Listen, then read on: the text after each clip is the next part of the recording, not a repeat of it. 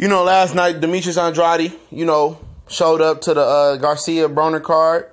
And, he always move his mouth more than he move his hands. This your boy CJ Goodfellow. We back with the boxing clinic. And basically him and Charlo, Jermall Charlo, who fought last night, got into it. I'm going to leave the interview. I'm going to leave the little spat in the description where the video with Ellie Setback recording them arguing. And, at the end of the day, Demtrius Andrade is one of the biggest jokes in the sport of boxing. Everybody would tell you, oh, he got all this talent. Oh, he'll beat this guy. He beat that guy. He can't beat nobody. He beating himself right now. And at the end of the day, how it happened was, he waited outside of Jermall Charlo's locker room.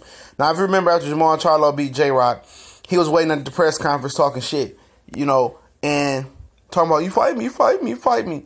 At the end of the day, he knew Jermall Charlo was moving on to 160 after the J-Rock fight. It was well noted. Ronnie Shell said he couldn't make the weight no more. And if he would make the weight to make the Andrade fight, why would he? Because this guy done pulled out of the fight with his brother. Al Hammond paid him a career high $500K to fight Jermall Charlo, the one that's at 154, the WBC champion. He pulled out of that fight. So you think motherfuckers gonna take you serious? Train all hard and you pulling out of fights? Career high payday fights? When you ain't even made $500K in your career yet? So at the end of the day, why do you think people really, really give a damn about seeing you fight? You got your little East Coast people who think you the best, and he not the best. You can't be the best if you're not fighting. The best fighter on his resume is Vanes Monterosian. And that's it. You want to say Willie Nelson? Other than that, he ain't did shit. He been pro damn near 10 years, and his best win on his record is Vanes Monterosian. So basically, him and Jermall Charlo get into a spat. I'm gonna leave the altercation in the description. He says to basically Charlo, man, I want to fight, man. I want to fight. Sound like a fucking bum begging for some bread.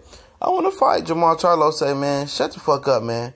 He said, why you always running your mouth? I want to fight. I want to fight you. I want to fight you. I want to fight you. He said, Charlo said, I'm a savage. I ain't got time for your bitch ass, basically. And nobody got time for him pulling out of fights and shit, dog. He not even fighting the best at 154, so how you gonna go up to 160?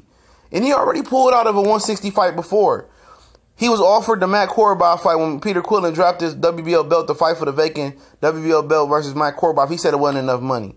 So then with the Lars situation, Lars said this year they're supposed to fight because he's his mandatory. He's the WBA interim junior middleweight championship. Lars he the regular WBA champion. Lars the super. Lars said he priced himself out then. So how is this guy, trying to price himself out and then lying about it? And I know because he's priced himself out several times.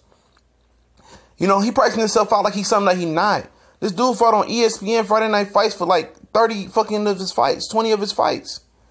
And you think a motherfucker's about to bow down to you because what you did in the amateurs? Niggas is moving on with their careers. Ain't nobody worried about Demtrius Boo-Boo Andrade. Like, dog, he's past news.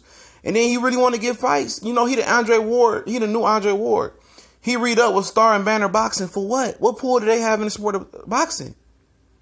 You should have signed with Al and you would get the fights. But at the end of the day, he don't want to fight nobody. That's why he signed with Al. Let's keep it 100. We gone.